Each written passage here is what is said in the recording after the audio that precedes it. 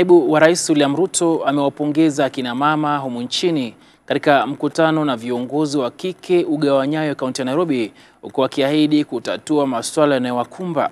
Ruto ameweka mkataba wa muungano wa Kenya Kwazna na akina mama na kueleza kuwa muungano wake utakuwa na idadi kubwa ya wanawake watakaochaguliwa kwenye uchaguzi mkuu ujao, huku baraza la mawaziri likishamiri au sheheni wanawake. Today is an extremely important day in the history of Kenya.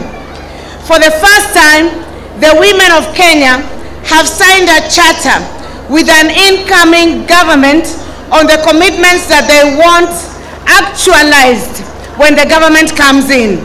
Sisi tuna imani ya kwamba serikali ambayo inakuja ni serikali ya Kenya Kwanza, si ndio?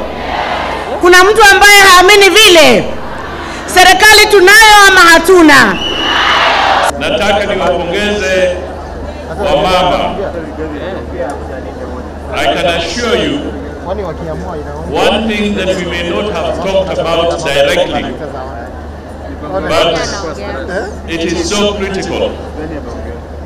If we can honor this charter, and we must honor it, I want to tell you that 50% of corruption in Kenya will have gone with this charter. William Ruto, on behalf of Kenya Kwazna Alliance, commit to ensure full enforcement of the spousal consent provisions of the law in all land transactions and property rights to cushion women, children, and families from dispossession of family land.